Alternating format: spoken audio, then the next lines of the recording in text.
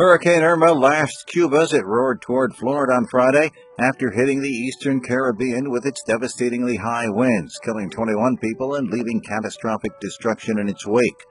Irma, one of the most powerful Atlantic storms in a century, was expected to hit Florida on Sunday morning, bringing massive damage from wind and flooding to the fourth largest state by population.